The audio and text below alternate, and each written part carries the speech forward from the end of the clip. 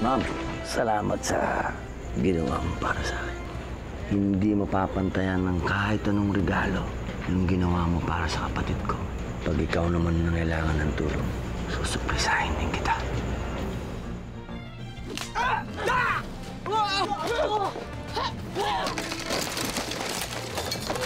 Alam mo, meron pang gumugulo sa isip ko eh. Ano yun? Meron pang ibang taong nagmamanman sa atin. May balita na tungkol sa lolo Julian mo? Paano niyo nalaman na nawawala ang lolo ko? Si Elias ang may sabi sa akin. May hinandang masquerade party si Gabriela. Siguradong dadali niya ang anting-anting. Magkita tayo. Dating lugar. Plaridel. Buhay si Plaridel. Ayon sa diary ni Julian, ang anting-anting na hawak mo, Gabriela, ay pag-aari ni Datu Paiburo. Kailangan malaman natin kung may nakaukit nga wala sa anting-anting na yan. Hanggat wala tayong nakikita, hindi tayo makakakilos. We're facing a blank wall. Blank nga, wall pa. Gabriela. Gabriela, kausap ka ni Prof. Prof, ano yan? Ngayon ko lang ho naalala, meron ho kasing nabanggit sa akin si Hector. Tinanong niya sa akin kung ano daw ba yung alam ko tungkol sa susi. Anong susi? Susi ng kotse? Gabriela, baka naman may naiwang susi si Hector sa bahay mo. Sa ngayon, kailangan pag-ingatan mo ang anting-anting na hawak mo. Huwag mo nga hayaan na mahulog yan sa kamay ng kaaway. Huwag ko kayo mag-alala. Dadalhin ko yung kahit saan pa ako magpunta. Dadalhin mo kahit sa party mamaya? No. Party? May party tayo?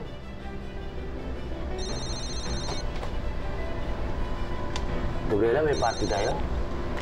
Via? Yeah. Gabriela? Excuse na nga. Yes? Gabriela?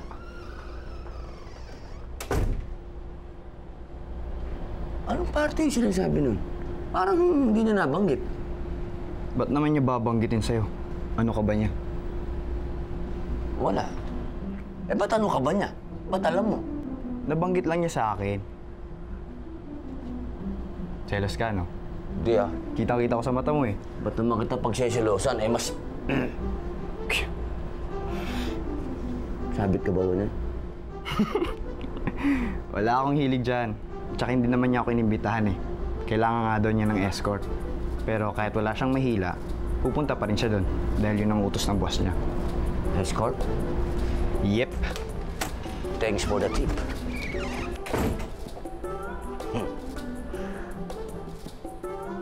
Professor! That's not the agreement between us. Tune in next time.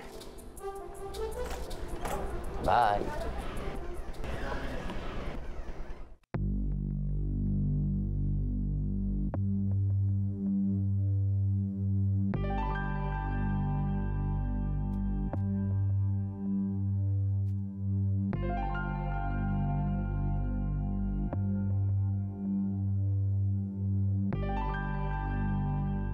Hindi ako papayag na maago ka pa ulit sa akin.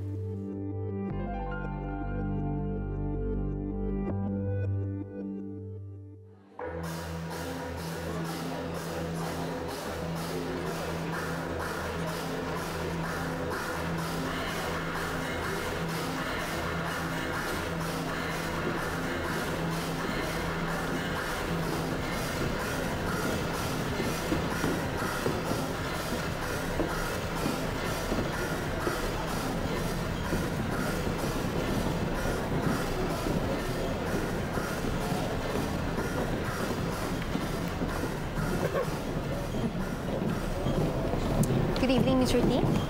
Abigail, nice of you to come. Nice party, sir, ah. And it's even going to be nicer kapag nakilala mo na si Andrew. Andrew? Yes. May I?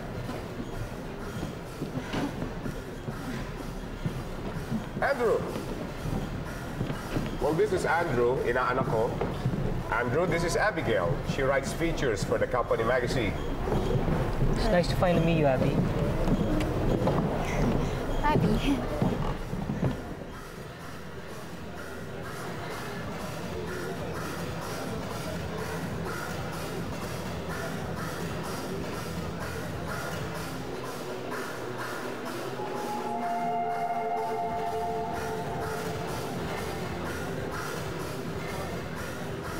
Pinadala na ako ng company sa Canada, sa Australia, sa India, pati na rin sa iba't ibang lugar pa. Alam mo, that's the privilege kasi of being a systems analyst. You get to travel the world. Alam mo, hindi lang kasi lahat pwede maging systems analyst dahil napakahirap na trabaho to. And like they say, it's a job only for smart people. Kaya nga, when he had the chance, nagbakasyong grande tong si Andrew. Oh yes, alam mo ba, galing lang ako sa Europe. So beautiful there. Ang ganda. Mahangin din ba doon? What do you mean by mahangin? As in, windy? Well, in some places, oo. Kaya pala.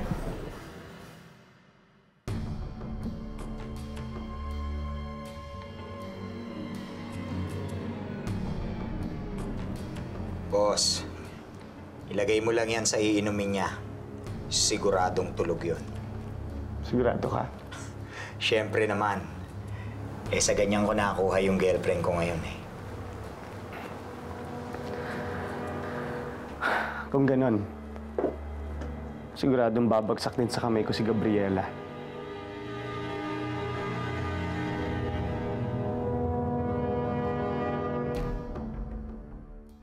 Kaya pala, ano? Kaya pala, you're so well-informed. Dahil mo na palang lugar na napupuntahan. Maybe that's why you should join me sometime. Alam mo, Abby, napakaraming babae ang gustong sumama sa akin. Pero, I don't know. I'm sure hindi ka mahihirapan na yayain si Abigail. After all, wala pang boyfriend si Abigail. Hindi ba? Oh, really? That's interesting. No, that's not true. Actually, may boyfriend po ako. Oh, come on. Hindi siya nag-iisa. And who are you, if I may ask? Ang pangalan ko po ay Zorro. Ako ang kasintahan ni Abigail.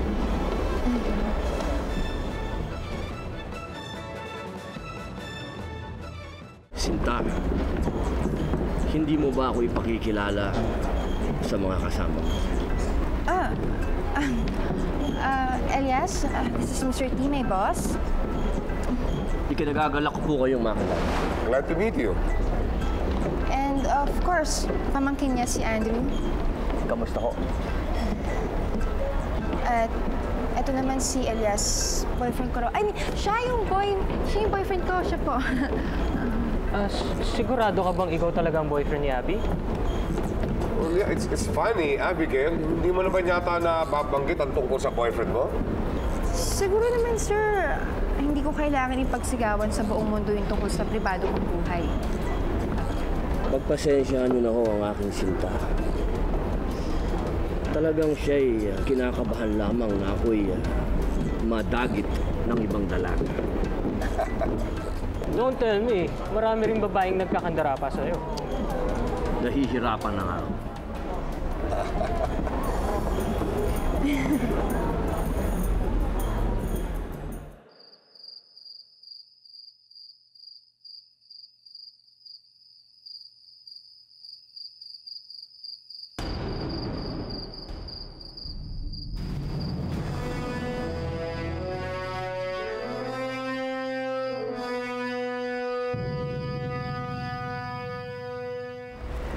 Bilib ako sa diskarte mo, Gabriela.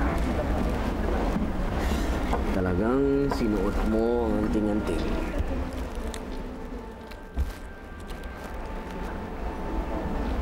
teka lang ha. Paano mo nga pala nalaman kung saan ako pupuntahan? At paano mo nalaman ng masquerade party to? At ang maskara mo, saan mo naman nadekot yan, ha? Isa-isa lang ang tanong, Gabriela. Sabihin na natin diniskarte ako. Sabi ko naman sa'yo, kung kailangan mo ko, susupresahin kita. Ito naman kailangan yung tulong mo eh. Kayang-kaya ko naman lusutan yun si Mr. T sa kayang pamangkin niya. Ngayon. Lulusutan? Palagay ko nga eh, kung hindi ako dumating, malamang natuklaw ka nung mistisyong bangus niya. Mas gwapo naman ako doon. Ka doon? Hi, handsome.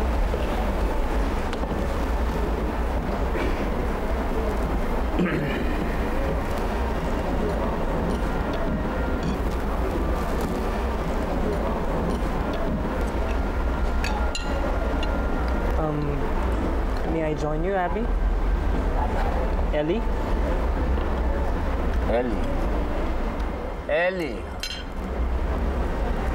Sure.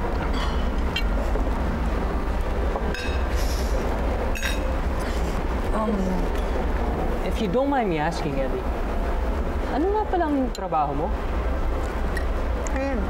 Artista siya. Oh, wow! Where? Theater? Natural. Sa theater pinapalabas ang pelikula ko. Bukod sa pelikula, nasa teatro rin siya. Wow, then you must be earning big bucks. Box. Andong, ang talent fee ko ay kwarta. Hindi kahon. Oh well, ako naman kasi, I work as a systems analyst in this very huge company. Yeah, naikwento ko mo sa kanya. At nabanggit mo na rin ba sa kanya kung gaano kalaki ang income ko? Just in case you're missing my point, Abby. Dapat kasi, alam ng isang babae ang income ng boyfriend niya. Dahil ang kitang yun, ang gagamitin nila sa pagpapakasal nila, sa pagbuo ng pamilya. And now, we all know that show business is not a stable job. Kaya lang naman magtayo kayo ng bahay sa loob ng sinihan, hindi ba? Mawalang galang.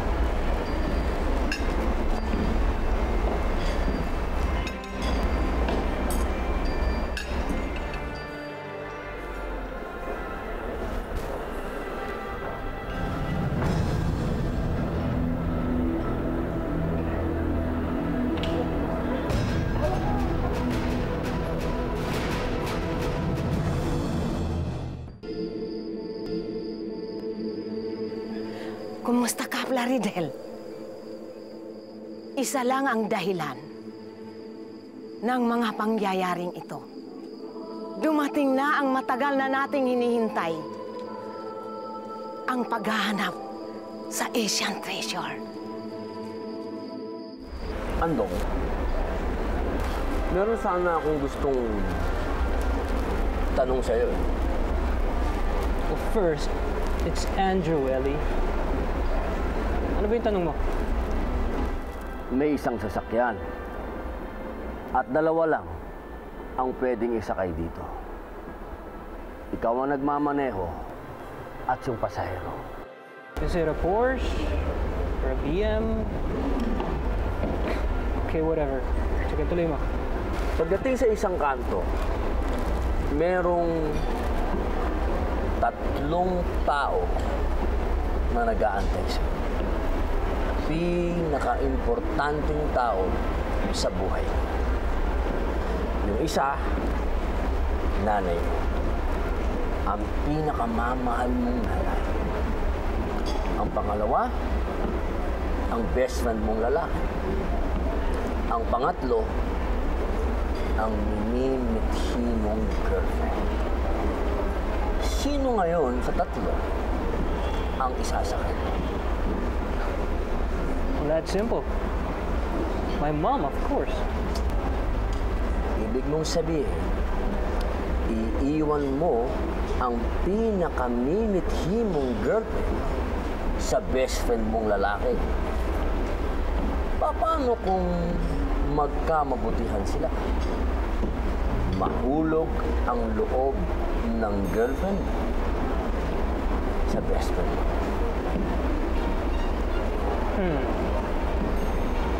Okay, I changed my mind.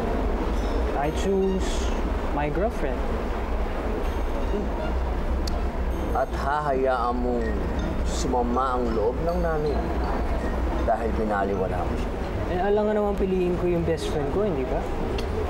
Magagalit sigurado ang pinakamamahal mong nanay at ang pinakaminimithi babae. Ano, teka nga. Bakit ba kasi nagsisiksikan pa kami sa isang sasakyan? Eh di, ibibili ko na lang sila ng kanilang mga sasakyan. Sige, Elias. Kunyari ko yung nasa sitwasyon na yun. Sinong pipiliin mo?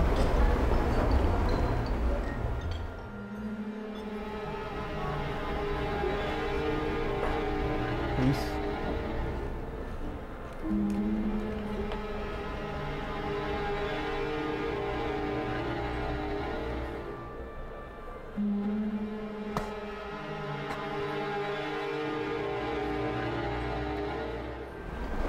Pagdating ko sa kanto, bababa ako ng sasakyan. At kakausapin ko yung best friend ko. Na siya na ang magmaneho. Pagkatapos, isakay niya yung nanay ko. Ihatid niya kung saan pupunta. Pagkatapos nun, bahala na siya. Hey, wait. That's cheating. Wala ka naman sinabi na pwedeng bumaba yung driver, ah. Dong, hindi ako nandaya. Gumawa ako ng paraan. So, ano mangyayari sa'yo at sa girlfriend mo? Magpapaiwan ako. Sasamahan ko siya kahit saan siya magpunta. Without a car? That's ridiculous. Kung kinakailangan namin maglakad, sasamahan ko pa rin siya. Wala kang babaeng makukuha kung paglalakarin mo lang siya. Kung talagang mahal niya ako, sasamahan niya ako. At kahit magkapaltus-paltus ang paa namin, at kahit saang sulok ng daigdig kami makarating, hindi niya ako iiwan. Yun ang tunay na pagmamahal. Walang iwanan. Well, that is just so pathetic. What do you think, Abby? The name's Abigail. Excuse na. Elias, gusto mo magsayaw? Isang malaking karangalan.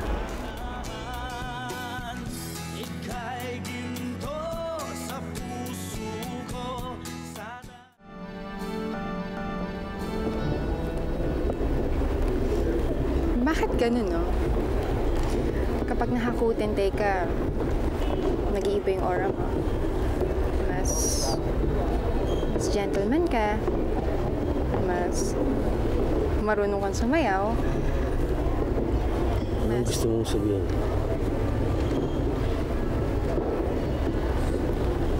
Mas gwapo. Gabriela, napakaganda mo.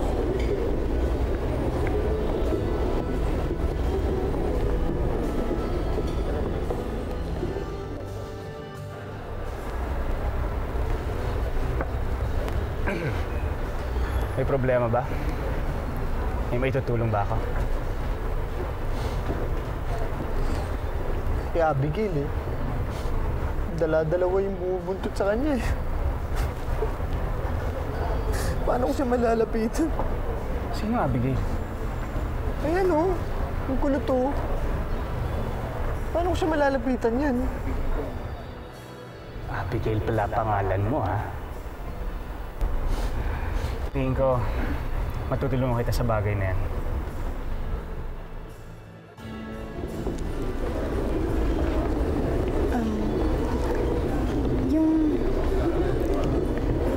Yung sinabi mo kanina, totoo bang gagawin mo yun?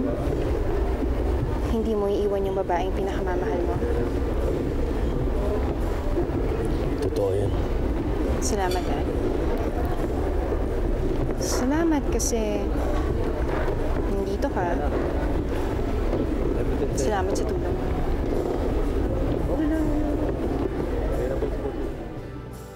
Please.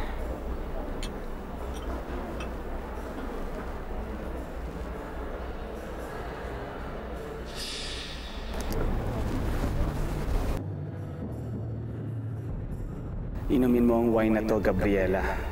Mawawalan ka ng malay. Nanakawin ko ang anting-anting sa leg mo at tatakas ako. Ang dali, di ba? May I have this dance, Abby? Gusto ko gawin yung isayaw.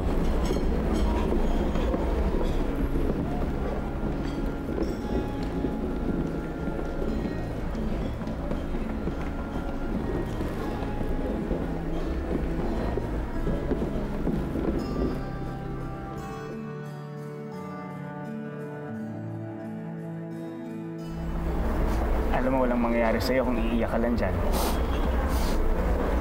Eh, ano nga yung advice na bibigay mo? Simple lang. Lapitan mo siya. Tsempuhan mo, yung talagang nag-iisa lang siya. Tapos sabihin mo yung feelings mo. Na mahal mo siya. Ganun lang yun? Hindi ko yata kaya yun. Kaya mo yan. Kailan ka pakikilos? Grab the chance hanggat nandito pa siya. And do it with the sweetest wine in town. Ano ba talaga nakita mo doon sa lalaki yun? Yung lalaking tinatawag mo kasi, may pangalan yun eh. Si Elias. Well, okay. Tinanong ko lang naman siya kung anong trabaho niya. Tapos minamalit mo yung trabaho niya. Okay. I might have said a few words. Pero Abby, nakita mo naman ang ginawa niya, di ba? He asked me a trick question para lang magmukha siyang mas matalino sa paningin mo. But the truth is, he's a stupid guy. So, ikaw matalino, ganon. Alam mo, pinagmukha niya akong tanga eh. Nagyabang niya. Akala mo kung sino siya. Well, isa lang naman siyang pipitsuging artista. What? For your information, Andrew, hindi stupid ang boyfriend ko. Sabihin mo mang pwede mo siyang tawagin na pipitsuging artista, pero hindi siya pipitsuging tao. At higit sa lahat, hindi siya kagaya mong mayabang. Look, Abby. And since you're too self-centered, bakit kaya hindi mo subukan na magsayo na mag-isa? Abby! Kumusta ka? Kumusta ka, Plaridel?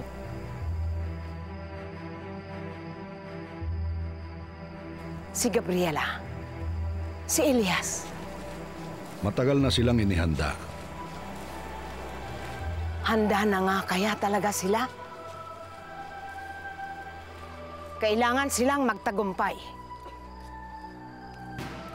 Sa kanilang mga kamay, nakasalalay ang kinabukasan ng ating bayan. Pero kung kailangan ako, sasama ako. Para sa ating kapatiran.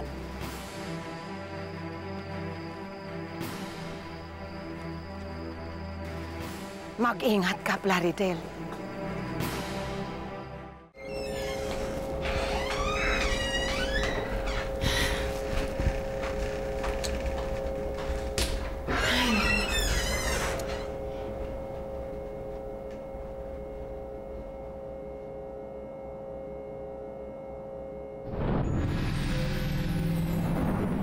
Gabriela, bantayan mong mabuti, ha?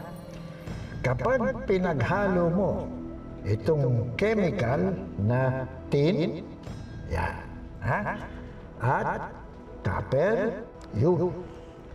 Makakabuo ka ng alloy na kung tawagin ay ito, bronze. Bronze? Oo! Ngayon, yung bronze ay mayroong low melting point. Okay? Kaya tingnan mo, ibig sabihin yan, madaling matunaw sa apoy. Metal ang anting-anting, bronze ang kulay. Paano kung gustong itago ang simbolong naka-engrave dito at pinatungan ulit ang panibagong layer ng bronze? Nasaan ka, Gabriela?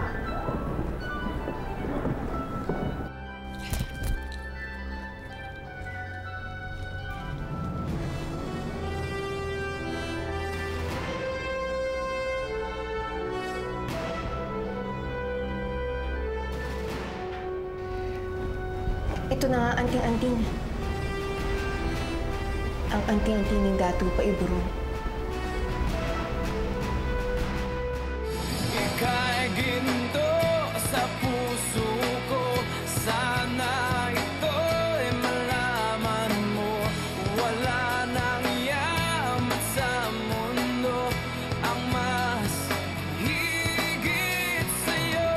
Wala nang hanapin pa sa'yo. Ako'y kontento na. Sana'y malaman mo ito. Walang yamang masigit sa'yo.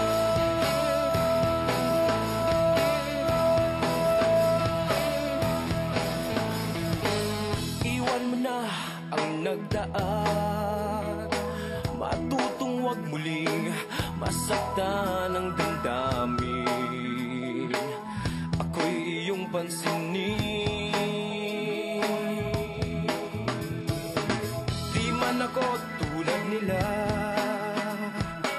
Walang forma, walang pera.